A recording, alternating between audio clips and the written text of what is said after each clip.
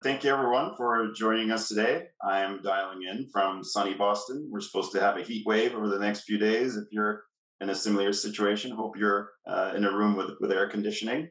I'll give you a quick overview of Allego. I'm product marketing director at Allego.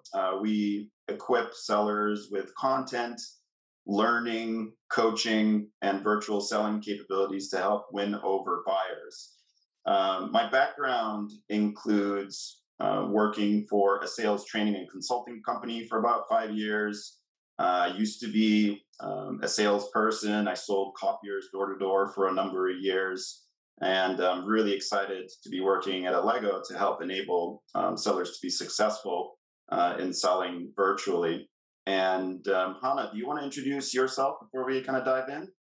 Yeah. Hey, everyone. Thanks, Dennis. My name's Hana Elliot. I am here in Nashville, Tennessee, which means that probably half of you have visited on like a bachelor or bachelorette party sometime in the last 10 years.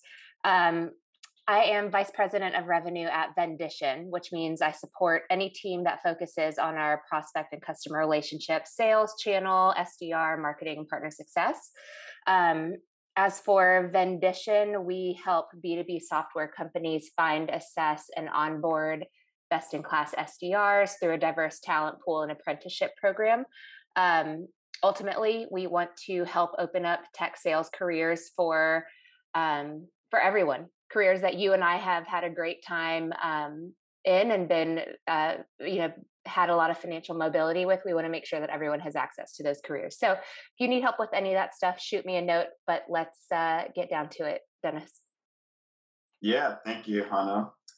Let's dive in. I think Savannah covered sort of the objectives and the agenda for this session, but essentially we're going to be covering three key major trends that are shaping the world of selling and buying, and thinking about each of our responsibilities today on this call through that lens is going to ensure success in not only helping you deliver more compelling learning and content to your reps, but also equipping them with the knowledge and content they need to win over their buyers and cater to them the way that they want to interact in these buying and selling interactions. So we'll cover each in turn. We'll pause for some discussion.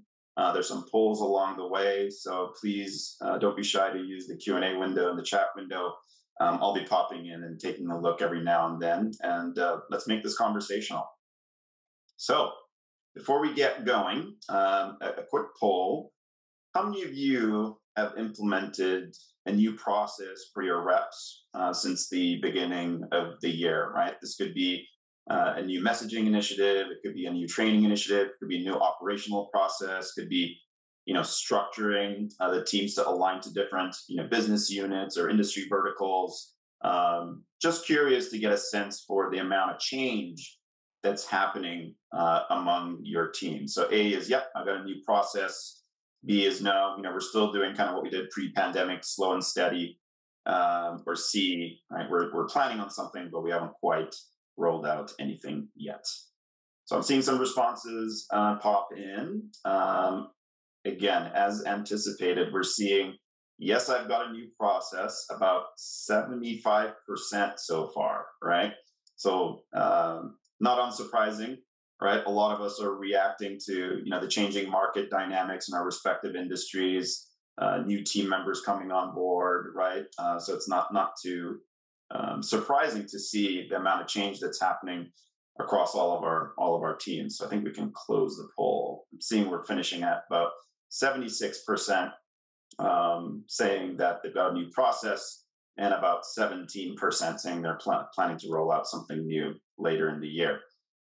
So all the while, we're rolling out new processes and changes happening internally within our organizations. The world of buying is also changing quite rapidly, right? I think most of us are familiar with this illustration by Gartner. There are different variations of it across the web, but it essentially shows the complexity of the B2B buying journey and the modern B2B buying journey, right? Multiple members of the buying committee across different departments. They want to do their own research online, right? They don't really want to talk to anybody. As such, which makes really difficult the SDR function, Hana, right? As I'm sure you can you can relate to. So I have a ton of respect for all of our colleagues that are in the SDR function. It's a fantastic entryway into a sales career, but let's be honest, it's difficult, right? It's a really challenging role for most folks. This is their first entry into the professional world, right? And they've got a really difficult task ahead of them, especially if they're selling complex B2B products and services, whether you're in finance or life sciences or manufacturing or whatever industry you're in. It's very difficult to gain the attention of the buyer. First of all, when you've got them on a call, try to uncover the other members of that buying committee, try to expand your presence in the account and really convince them to take action, right? And this is why it's so important to highlight our first trend here, right? In terms of convenience, right? Selling teams and buying teams alike want convenience in an increasingly complex and complicated world, right? We talked about the change that all of you are undergoing, what's going on in the buying, sort of the buying process. Yet, in terms of learning, when we think about sales enablement, only about 1% of a typical work week is spent on skills and knowledge improvement by sales teams. Again, I'll say it again, 1%, right? I know that those of us that are in an enablement function or a training function or supporting sales training efforts can't really fathom this, right? But in terms of the responsibilities these teams have, everything that's coming at them from every which direction, they're just so much more pressed for time than ever. And it's really hard to digest and really consume learning, right? So we got to make it more convenient for them. So that's number one. When we think about the content side of things, according to Gartner, 77% of B2B buyers state that their latest purchase was difficult, right? So there's so much opportunity for us to arm our sales teams, arm our SDRs, our AEs, our account managers with processes, with tools, with content to make that journey easy, right? To make that journey more convenient. And that's going to make you stand out. That's going to make your reps stand out. Hana, I saw you come off of mute there. Would you want to contribute something here? Yeah. You were asking about changes in process recently, and I think very, very recently. And I actually see our SDR manager on right now. Hey, Miguel. He rules. He's awesome. But we're even in the last couple of weeks, we've seen our team change up our processes. We're reevaluating who's in our buying committee. We're reevaluating our tech stacks, making sure that they're actually working for us and actually effective. So, one opportunity I think that we have during these kind of weird, uncertain market times is to actually dive down and spend time reevaluating some of those things that have worked in the past that maybe are a little bit tougher now. And one thing that really struck me as we were going through this deck earlier is that 1% number. I think probably everyone on this call, I'm guessing, is an ambitious, driven person that wants to get better every day. But to see that 1% of time is spent on actually doing that is kind of offensive to me too. And I think it makes it even harder for us on the call, right? It's not just about taking the time for yourself, which I am horrible at, but it's also about making sure that you're setting aside that time for your team members to really let them reevaluate, revisit things that they need to change, processes that they need to change, and continue on that learning and growth path. So I just wanted to recognize, like, it's for everyone who's in a management position, it's like a double conundrum for you to have to deal with this trend and challenge that we're seeing right now. No, absolutely. And I think that's a good transition into our subsequent slide here in terms of what's the impact of enablement, right? I think the impact is sellers need to be able to easily access relevant learning in the moment of need, right? Because the last thing you want to do is pull your reps out of the field, right? Take away from their selling time. Because let's be honest, they have a quota to hit. They're measured based on that. Money drives their behavior, and they're going to optimize towards that, right? And that fuels the growth of the business. So how can we make learning consumable, digestible, engaging in a way that doesn't take away from that time, that really makes them productive and makes your business grow, right? So that's number one. Number two is sellers must stand out from by making the sales process more convenient and their interactions more relevant for their buyers, right? What are the ways in this new digital economy that we're in to stand out from the crowd, right? Are you just another email in an inbox, right? Are you just another, overlooked message in a LinkedIn stream, right? So what are the different ways and new and modern approaches you can use or arm your reps with to help them get in the door and stand out and make it more easy for their buyers, right? So those are the things we're gonna talk about. So in terms of strategies for success, right? I think one of the first things I mentioned was optimizing for reps' flow of work across systems and locations. And when I think about that, it's really making training accessible. We mentioned this at the moment of need. What is a moment of need for a rep? It's right before a call, right? I'm going to jump on a call. I need to remember, either what the messaging was or what the best collateral is, or, how can I quickly refresh my memory before going into that call so I'm more confident, right? I like to give the analogy of, something breaks in your house, you go on YouTube, right? Maybe it's a faucet broke, right? And you need to learn how to fix that faucet. It's not like you learned about how to fix faucets weeks ago and you remember that and you do it on the spot. You need something that's just in time, right before that need, and doesn't consume much of your time and arms you with the knowledge you need, right? That's really how we need to start thinking about training and enablement, moving not completely away from formal approaches, right? That's structured curriculum and live sessions. Those still have a time and place, but you need to make that learning accessible within the flow of work, right? In your CRM, for instance, or in outreach, or in the areas where sellers are living and breathing, and make it easily accessible when they're about to jump on a call with a prospect. So that's number one. Curious what you think about that, Hana, or what some of your comments are on that. Yeah, we really focus on at Vendition, we really focus on the first 90 days of a new seller's engagement, and so um, you know one thing that I would say is, like, the learning in a bubble is not a very effective way to actually get your sellers to ramp. Again, if you're a manager on the call and you are focused with ramping sellers, or even just like iterating and improving on performance of existing sellers on your team, the learning in a bubble, like boot camp style, often doesn't translate to the real world. And so just totally agree with you. What you're saying there, it has to be real time, it has to be customized. Learning about what a buyer persona is like 10% effective, but learning about what your specific buyer persona is, while you're actually role playing and cold calling on the floor, is just infinitely more effective, and you're going to get better reps ramped faster.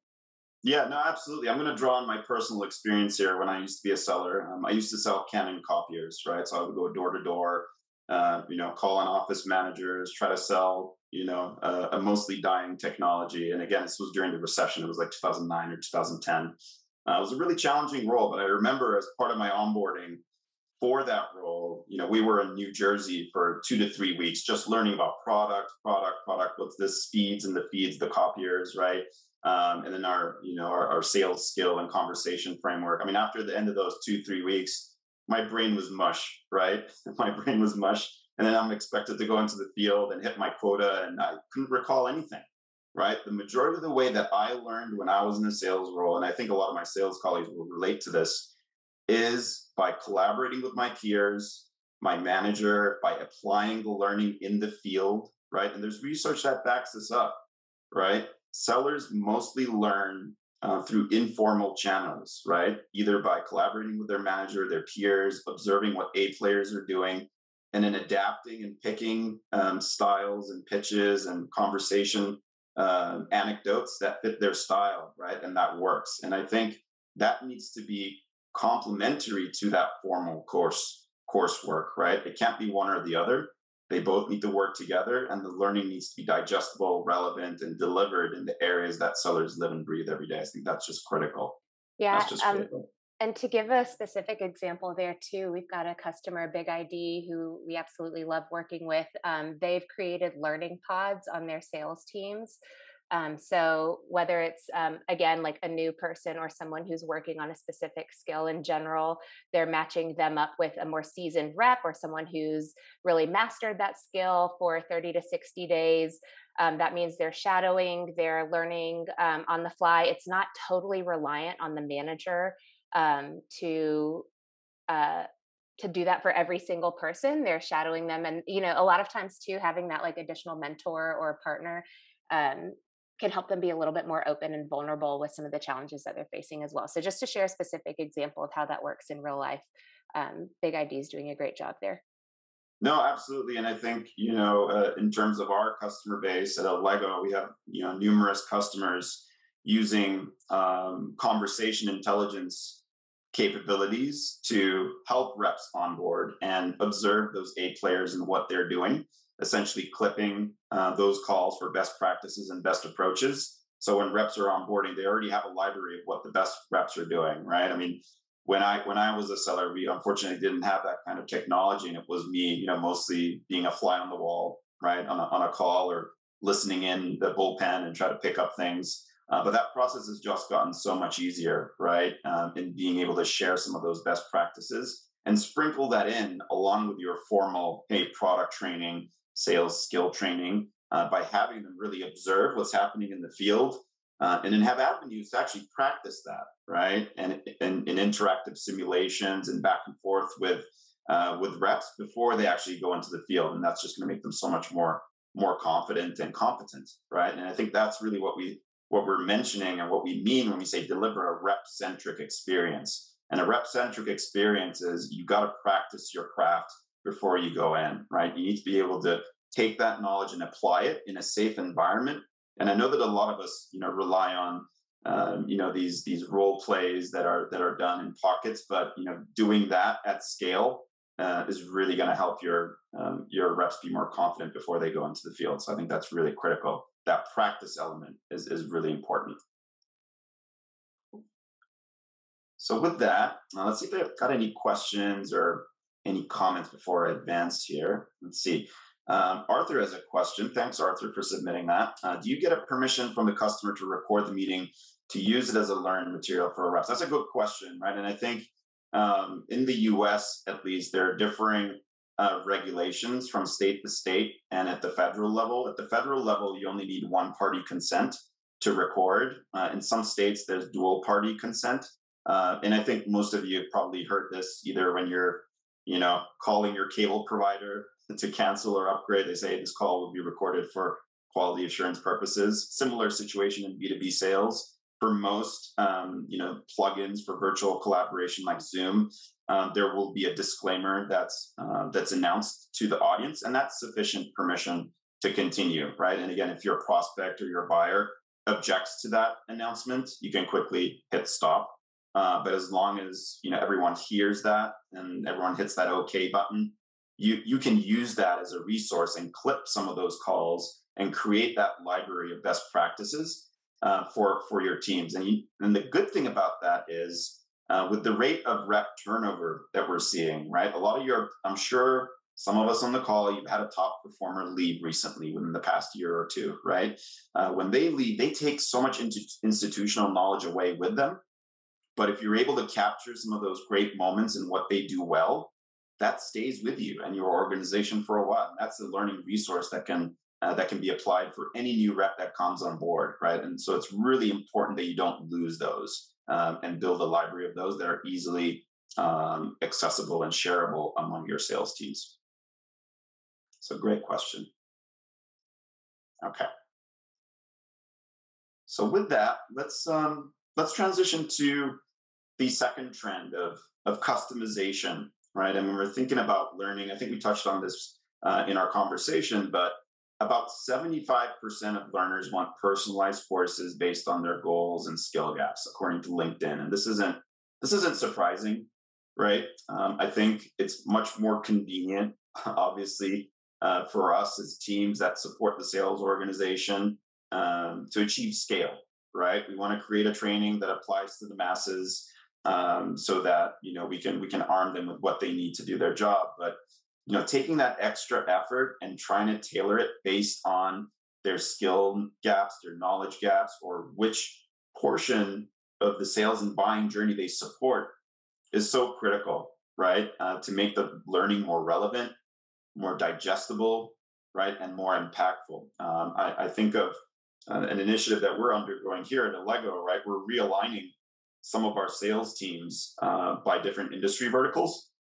So actually trying to narrow their focus into 2 instead of 4 or 5 industry verticals, right? Trying to get them more proficient in a particular talk track. And we're creating learning paths and resources specific to those industries, right? And for you on the call, you might have a different way to slice the learning, right? It could be by, again, like I said, phases of the buying journey. It could be a particular skill like qualification or discovery.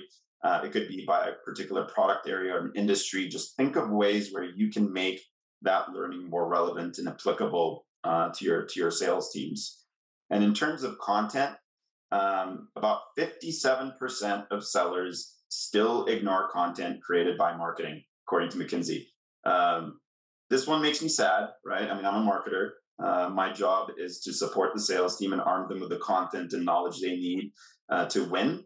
But it's not working, right? And that's what we're seeing in the field, because marketers have a challenge in being able to scale the content that they're producing and make it relevant to what sellers need by the different phases of the buying journey that they're in, right? Because the content that you need to get in the door for an SDR to open up the door and set a meeting is very different than the content that you need when you're at the demo phase, or you're at the solution crafting phase or the negotiation phase, right? So being able to actually surface the right content based on where I'm at in the sales journey is really important, versus the traditional approach is, let's put all of our content in one place, right? And let sellers find it. Let's make it easy to find. That's not a rep-centric experience, right? You got to think about what the rep is going through. I have an account, I have an opportunity, I'm in prospecting.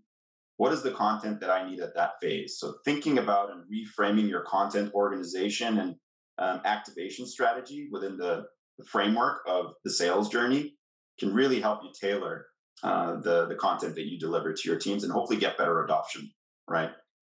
One thing I think that's super interesting there too, Dennis, is just even though we have all of these tools, and I know you'll talk about tech stack in a second, but even though we have all of these tools that really help us scale, accelerate, automate everything, and even though buyers are doing so much more of their research before they ever speak to a salesperson, the humanity of being able to deliver what the buyer needs at the exact same time, I think goes a really long way.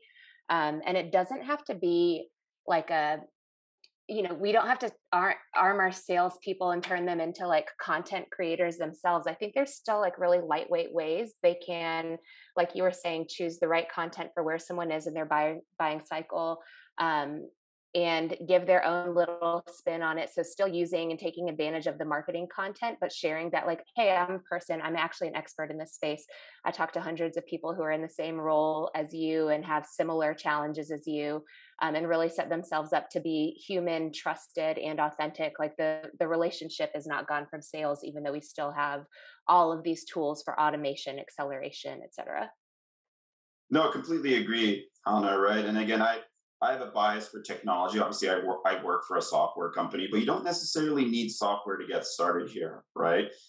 You can achieve this out really easily by starting small and just thinking about organizing your content and your taxonomy by those phases of the buyer journey, right? So one of the things that I've done in past roles as a product marketer, again, I'm organizing all of our sales content, right? I think about the buyer journey in 3 phases. Keep it simple, right? I'm a big fan of simple. I know that most of us probably have like 7, 8, 9 different stages of the sales process. Don't try to make it overly complicated for your reps, right? There's awareness, there's consideration, and there's decision, right? Just keep it 3 broad buckets. And then on the rows, what I did was I said, okay, if I'm a seller, I need to know what's external and internal, because let's face it, some content you don't want me sharing externally, right? And some content is more internal reference. So on the rows, what I did was I said, okay, here's the external content and here's the internal content. So what do you have? You have the 2x3 grid right? And now you can put the best of the best content on that one cheat sheet, right? Link it to wherever it is you might be using, maybe Google Drive or something simple, right? Or maybe you already have a content system, right? Whatever it is, just creating that cheat sheet and giving your reps that as a single reference guide has worked really well for me, right? And reps love that because it just makes it easy for them rather than saying, hey, go here and try to find it, right? Obviously, there's technology that can make this easier too. But before you make the case for investing in a content management system, you can start small and see if this works. And if it does, technology can take that and make it even better, right? By surfacing that content when they're in the CRM, tag to the opportunity. They know what phase of the buying journey they're in. Here's all the great content, right? So just a quick tip for those of you on the call, create that one-page cheat sheet, right? Awareness, consideration, decision, internal, external. I bet you that your reps are going to love it, right? It just makes it easier to find that content based on where they are in the sales process, right? So let's talk a little bit more about strategies for success. That's one tip, right? I think delivering rich seller and buyer content experiences on their terms. This one's important. I think you brought this one up, Hana, right? You mentioned that buyers are empowered more than ever, right? They've done their research, right? There's so much information available online now, whether it's on G2 or these other software review sites like Trust Radius, right? They're probably talking to their trusted network and saying, hey, like, who are the 3 to 5 vendors I should be speaking to? They're going to your website. They're looking at Forrester and Gartner and all these analyst reports. Before you know it, they know a ton about your product, right? Before they've even spoken to a rep. So it's really important for that first interaction to be really relevant and catering to what buyers need, right? And I think we've seen new technology emerge here to help with that ongoing buyer and seller collaboration in a digital environment that helps enable that, right? As soon as that live meeting ends and you've had that initial conversation, how do you stay top of mind and deliver the additional information that the buyer needs to make a better decision to go with you or to further vet you and go further along the sales funnel? It's the concept of digital sales rooms, right? Maybe some of you have heard about it. Maybe some of you are already using it, but it's essentially a fancy term for a seller that can create a web page, right? And why is this important? Because for those of you that are on the call that aren't using this technology, your competitors might, right? And if you're only locked into LinkedIn and email and phone as your primary channels, you're missing out on an additional way to engage your buyers, especially after some of those live interactions have ended, right? After this webinar ends or after this live Zoom call ends, how do I talk to my prospect and keep top of mind? What better way to do that than to create a web page that's really deep in the funnel, right? Where you can share some of that information that goes beyond those Forresters and the G2 crowd and what they found on your website. That's more relevant to what they need to uncover to be confident to move forward, right? In the buying journey. So it's really important to use some of these new technologies and these new avenues to reach your buyers and essentially create your presence and stay top of mind even when you're not on a live meeting, right? There's so much opportunity there.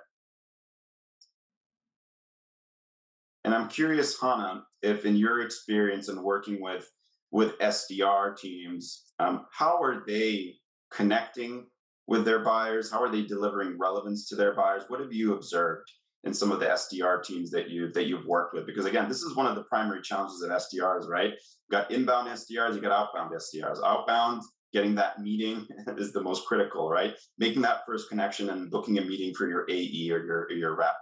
For the inbound team, you got to quickly react and understand, hey, what does my buyer already know? And how do I tailor my talk track based on their knowledge level? They might be super knowledgeable, in which case you got to catch up and give them more detail and value, or they might not know anything, in which case you kind of have to back up and give them the whole kind of elevator speech. So I'm just curious what you've seen works. What are some of the challenges you're seeing? And if our audience has any questions, please throw them in the Q&A window. I'll just poke around right now. Yeah, it's a good question. It's a broad question because people are doing things so differently across the spectrum. We work with hundreds of hiring partners and hiring managers every year who each have their own process for ensuring that their SDRs get up to speed quickly. Um, I will say, let's see who. I think Arthur maybe asked the question. I can't find it right now, but I think Arthur asked a question about how do you do that, especially with a decentralized or remote teams. Yeah. And most of the time, right now, more often than not, we're seeing that a lot of folks out there are remote. It's the norm more than the exception right now. And so having a centralized hub for content, having a very clearly defined buying process that outlines exactly what the buyer needs at each stage of the funnel, and then doing that one-off training. And again, having accountability partners, having external coaches and mentors that are working with your hiring managers to make sure that the sellers, as they're learning, they get not only the institutionalized, very structured content, but also that ability to riff, ask questions without fear, has been a really critical thing that we've been seeing, No, I especially over the completely last agree. couple of months. No, I completely agree. And Arthur, thanks again for that great question, right? For a decentralized company, and I think for most organizations, they've somewhat become decentralized, not by choice, but by what the pandemic has kind of changed, right? Most of us are probably in somewhat of a hybrid model, right? There's certain verticals and industries, maybe life sciences, right, where your reps are still actively in the field and face to face with doctors, surgeons, et cetera. But for some industries like tech and some others, right, your reps are probably in a location where there are no peers, right? They're in their room, they're in their office at home, right? And it's so hard to get that collaboration and that information sharing that we talked about in the first trend of convenience, right? Where reps really need convenient learning that's both formal and informal. That informal piece is missing now, right? It's so difficult for me to kind of pick up on what my colleagues are doing in the bullpen, or what I overhear from conversations, the water cooler conversations, and the collaboration. That's gone, right? It's so difficult to do that, and I think what's really important there is to create and invest in technology that allows that asynchronous collaboration. What do I mean by asynchronous collaboration? So synchronous is what we're doing right now. It's a live meeting, right? We're all on it together. We have to book time out of our calendars, right? We all have to find the slot in our calendar, and we're being taken away from our day-to-day jobs, right? To do this. Same thing for a rep, right? To go on a training, they need to stop what they're doing, go on a live call, and invest the time. With asynchronous collaboration, they can actually consume learning, engage in discussions on their own time, right? So when they have a pocket of time or a time window, they can quickly log into this learning tool and observe the back and forth discussion. Sort of I would say, a modern forum, right? When you go to a forum, you post something, you wait a couple days, someone posts a reply, and you kind of create that engaging community, that social network. And there are tools like that help you collaborate asynchronously, where you're not taken out of the field, right? You don't have to carve out time for learning, but you've got that kind of culture of learning and coaching and collaboration that builds, even if you're in a remote office, right? If you're not in with other people in the same location and in the same time slot. So I think, to kind of go back to your question, Arthur, what's the best practice to teaching your reps? You got to enable them to kind of tap into that informal learning network, right? And there are tools that let you do that. You can certainly, bootstrap it, create maybe a Slack channel or a Teams channel, right, where kind of these folks can come in and share ideas with one another. There are definitely, easy ways to do that without much investment. But I think that's just so critical. You got to empower them with that informal learning. And to give two examples too about just things that our teams are doing at Vendition, and they're super simple.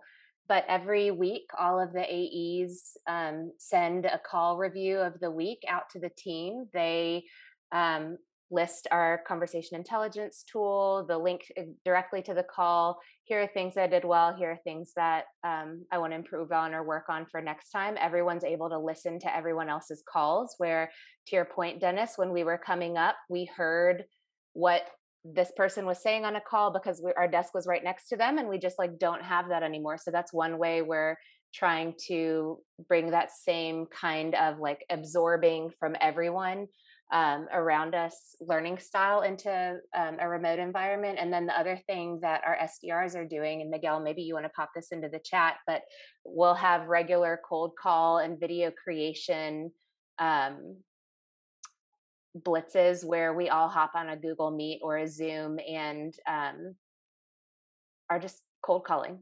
That it feels like we're all together. You can hear other people fumble and make mistakes, and that's what we've done to learn in the past. And we do try to. I know not everything is a direct one-to-one correlation from in office to remote, but that's just another way you can kind of start to break down those barriers of being isolated and in a silo in your house by yourself. Completely, Hannah, right? I mean, I love using the sports analogy whenever I'm talking about sales, right? And again, I'm from the Boston area, so sorry if I'm going to alienate some of our listeners and viewers today. But I'm a Celtics fan. I'm a Patriots fan, right? What does the Celtics and the Patriots and really any professional sports team do after they finish a game? They watch the game tape, right? They learn from their mistakes. They sit together as a team and look at the plays, right? What worked? What didn't work? How can we get better? That informal learning and that kind of tiger team of the sales team coming together and learning from one another is so important, right? And I feel like we've kind of lost sight of that in some pockets, and it's really important for as enablement leaders, as sales leaders, to make time for that, right? Especially if your teams are remote, they're feeling isolated, they're not really feeling connected, and maybe that's some of the reasons why they're leaving, right? Or they're churning. Bring them together, let them learn from one another, create that culture of being okay with failure, right? There's no better way to get people to learn than to be comfortable sharing their failures with one another and being okay with that, right? And I think it just goes such a long way, even if you get some of your top performers who have failed or done something wrong, and they share that, because most of the time, other reps are going to follow the lead of who's the best performer. And if they set that example, that's going to change the dynamic of your culture and help people learn from one another. I think it's just so important. Let's see here. Antonios says, are we really surprised that content isn't read? The maturation of the internet has allowed the buyer to do research without emitting intent. And we talked about this as well, right? I think buyers want to do research on their own terms. You could send them content, but most of the time, chances are they've already learned all they're going to learn, right, from sources that are available to them.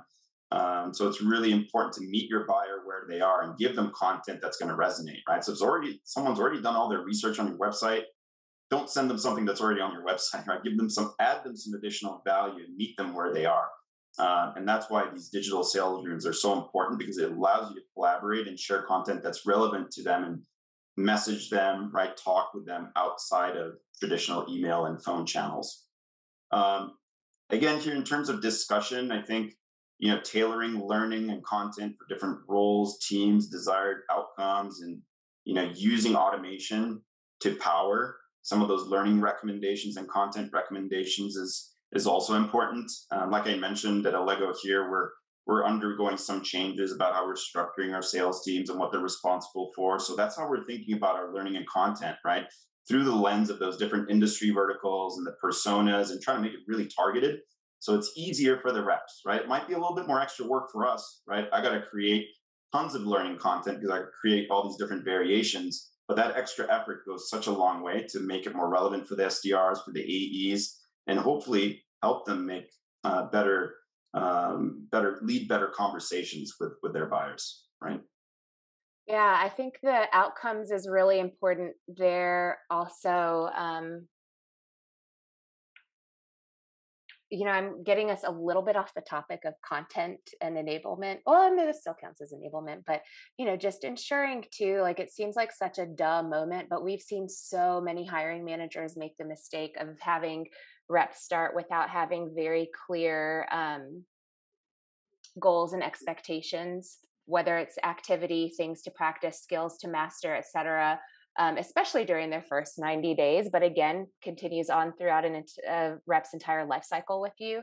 And so having those very clear milestones throughout, and again, especially in remote environments when you aren't able to see what everyone else is doing, just so people know that they're winning, right? Like the setting smart goals is important. The SMART goals is important. People want to know that they're winning, and if they don't, they start looking elsewhere. And in this kind of environment, you've got to make sure that every one of your team members is really performing and really counts, really knows how to use all of the content. See, I brought it back around to content. um, while they're on the floor with you. It's not enough, as you might do in an office environment, just to let it naturally happen. You have to really intentionally work on what is the outcome, how am I going to measure it, what are the expectations, and it frankly just takes a lot more time than it used to, I think, but it's also worth it, and that's just the new environment of enabling sales teams. Yeah, Hannah, I love the idea of winning, right? Because winning is contagious, right? If you see another rep that's succeeding in your role, right, and crushing it and meeting their meeting goals or quota, right, and they have a specific way that they do it, you think to yourself, if you're a new SDR or a new rep, hey, I can do that, right? So sharing those wins and successes during the onboarding, and frankly, throughout the life cycle of a rep is really important because, to your point, if you're in your isolation, you're at home, right? You're only entering and attending formal courses, and maybe hearing here or there successes. It's difficult, right? I mean, you get demotivated, and motivation kills the SDR function, especially, right? I mean, you've got to be self motivated. You got to be okay with rejection, right? And you got to have that energy to put in, 100 outreaches to get that one meeting, right? And as soon as you lose that energy and enthusiasm, you've got one foot out the door. So what better way to build that excitement and interest than sharing successes, wins, how the top performers are doing well, and use that as an avenue to develop your teams. Fantastic idea. I'll quickly share here, something that we're doing, right? Like I mentioned, we're undergoing some change in our organization, specifically within, our SDR team. And, one of the things that we're going to be rolling out is a customized and more convenient SDR conversation guide, for instance, right? We know that SDR conversations are maybe 5 to 10 minutes, right? You get someone on a call, they're a senior executive, they're busy. Okay, give me your pitch, right? I'm willing to listen. You hooked me. Something generated interest and where I'm willing to give you a shot, right?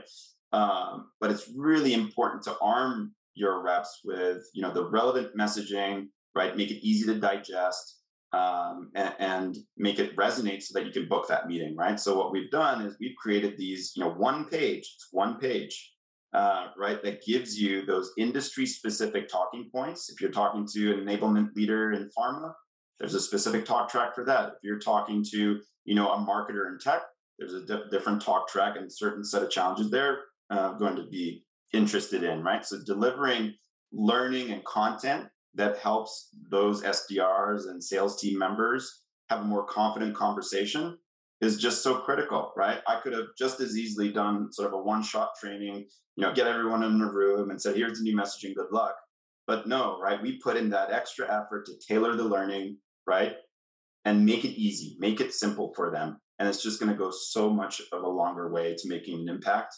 And I guarantee you, if you all think about ways in which you can apply the concepts of customization and convenience in your own roles, you're going to see great success. Another thing that we did here is I think sometimes we as, marketing leaders, enablement leaders, sales leaders, we want to make sure that our teams are successful. And sometimes we give them a script, right? Say, hey, follow this format, follow this script, and then you'll be successful. But I honestly don't believe in that approach. I don't think complex B2B sales can be scripted, right? You've got to let your SDR team members and your AEs bring their own experience, expertise, and personality to the table, because buyers can sniff that out, right? Buyers are not only savvier in terms of the knowledge that's available, but we're talking to senior executives here, right? Most of the time when you're trying to, book a meeting or get access to power, and you can't give your teams a script. You got to give them the talking points in bullet format and try to make it their own. Otherwise, it's just going to come across to the other side, and really they're going to sniff it out and probably lose credibility and trust. So that's another thing that we did here is we didn't give them a script. We gave them talking points that have the kind of high points, but gives them that flexibility to apply that to their own conversation and bring their own style to the table. Curious what the audience thinks of this. I'm sure we can have a heated debate about it, but put your comments in the chat or the Q&A and what you think about that. Hana, I'm curious about you, right? How have you seen SDR teams being trained? Are they mostly given like really spoon-fed scripts, or do they have the liberty to bring some of their own style to the table? I'm just curious if you've experienced any of that. Man, it really runs the gamut. I don't think there's one trend that we've seen. I think everyone does it differently, and a lot of it is based on a management style of who's working with them. But yeah, I do think I've said it before, but I think the common thread that we do see among our most successful new sellers is that they're given, I'm just going to repeat what you just said. They're given the talking points, and then they're able to craft that to, sometimes the channel that works best for them.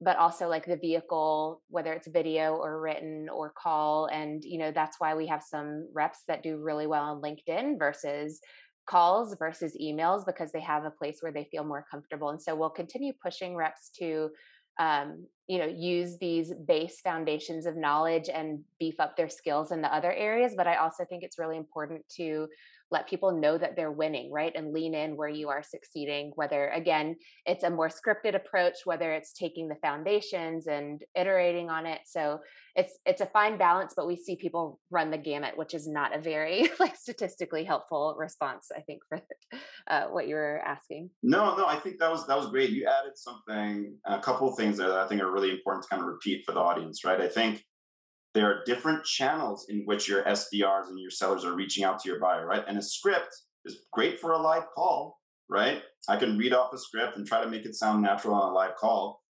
But let's be honest, you're sometimes leaving a voicemail, right? Sometimes you're sending a LinkedIn message. Sometimes you have to send an email, right? And I can't just copy and paste a script. I got to adapt it anyway, right? So don't give me a script. Teach me how to fish, right? Rather than just giving me, the answer, right? Let me play within the guardrails of a conversation framework or a communication framework. Give me the high level points and let me adapt that to the channel that I'm using. Because the way that reps and SDRs are reaching out are no longer just through one channel, right? There's multiple.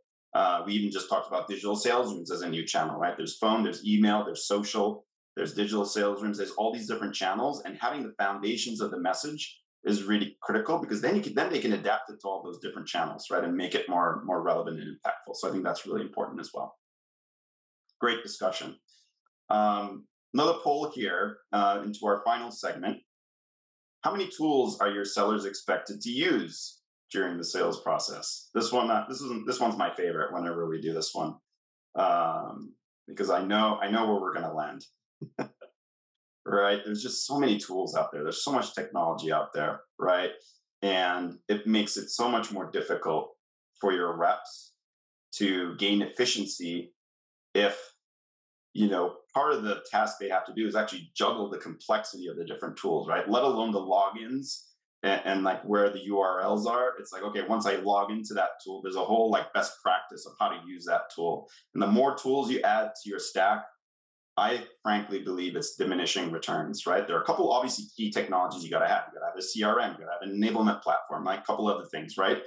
But, think about how you can streamline and make your tech stack more efficient so that it makes it more convenient for your sellers, right? They don't have to juggle and jump in and go through hoops to figure out what to use when.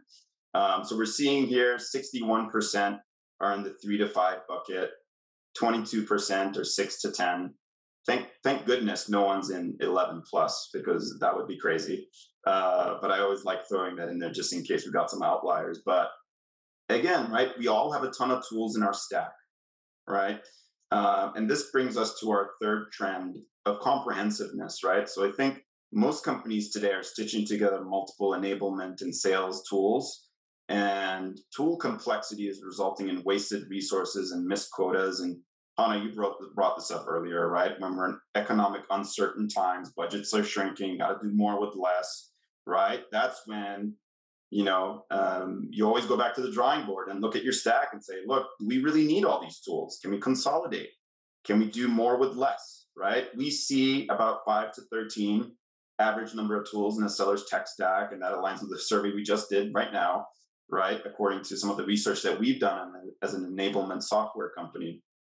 And what we're seeing is that tool complexity is costly, right? So 76% of companies say that poor adoption of those tools is a top reason their teams miss their sales quotas, right? Obviously, there are many factors that contribute to probably missing quota, but we can't, I think, deny the fact that tool complexity is one of them, right? So when we're thinking about learning, whether it's your LMS, your coaching tool, your call recording software, your reinforcement tool, maybe you got like something that does like flashcards or reinforcement or games or quizzes. I mean, you add all these things up, it makes it more difficult for your reps to absorb, right? The learning for them to know where to go to get that just-in-time concept that we talked about, right? Right before a call, where was that knowledge? Was it in this tool? Was it in that tool? Where do I go? I mean, all these things add up and make it more difficult, right? And that's why we're seeing sort of the concept of modern sales enablement and a view that's shared by Gartners and Forresters of the world, and in segmenting sales enablement in terms of a definition of learning and content coming together, right? And supporting these 5 key business processes, right? So if your sales enablement tool covers onboarding, training, launches of new products, content management, right? Messaging and certifications, enabling that virtual selling, those digital sales rooms we talked about, conversation intelligence, coaching, there's a lot, right? And that's really what the modern definition of sales enablement is. And you can get so much more value out of your tool if you're able to connect all these disparate functions and business processes together, right? And it's really the go-to-market team that's responsible for each of these areas, right? Marketers care about the right side, right? As a marketer, I'm releasing content and messaging. I'm somewhat involved in launches, right? Our enablement and training folks are responsible for the onboarding, the training, the coaching, right? Also, to a degree, launches and rollouts. And when we're thinking about sales leaders, they're sort of at the bottom, right? They're thinking about coaching. How do I ensure that collaboration that we're talking about, right? In that virtual environment where my teams are distributed across the globe or the nation in different areas. How do I bring that team together and collaborate and learn from one another? And virtual selling, right? How do I equip them with the tools beyond just Zoom, right? To have them be more effective and impactful and stand out from that modern B2B buying journey. So these are all the things that need to come together and are coming together and have come together for sales enablement, right? And this is really what's going to make your stack more streamlined and help your sellers succeed. So again, my advice here for the group is assess your tech stack, right? Map out your seller workflows across those tools in those different business processes. What does it look like? Does it look like spaghetti? Is it really difficult? Is it complicated? If it is, think about how you can streamline that and make it easier for your reps, right? And is it connected to some of the core tools like your CRMs and your outreaches and Sales Lock, whatever you're using for engagement, right? Is it connected to some of those other core tools so that enablement becomes a key workflow within some of those engagement tools as well? And I would say seek solutions that span the spectrum of enablement. This is a view that's shared by Gartner, by Forrester. They know this is where the industry is heading. So if you're working with a tool that's really solving for a niche, maybe that works for now, but you really need the whole spectrum of enablement, as you see in this diagram here, to make your sellers more productive and really unite that go-to-market team across the product, the marketing, the sales, and enablement teams. I'd add too, especially for the folks that are on the higher end in that poll, as an exercise to know how to simplify and streamline your stack, make sure that every single tool in your stack has a very defined definition of success, and hold yourself and your teams accountable to it. And if it's hard to define what success looks like for a tool and how it actually helps you move the needle in either your sales or your marketing or whatever, then chances are maybe you bought it because or someone bought it because it was cool and, oh, it could do this. But if it's not actually doing those things, then it's okay to say bye and maybe come back to it later or find something else that can help you achieve the outcome that you're looking for, um, without adding on yet another thing that likely will never get used if it's not actually impacting anything. Absolutely. I absolutely agree. It's so important to have sort of KPIs that you monitor on an ongoing basis, map to the outcome you want to drive for that tool, right? And keep your vendors honest, right? Good software vendors always lead with that in mind, or aren't scared to bring that to the table and continue to prove the value that the tool is delivering.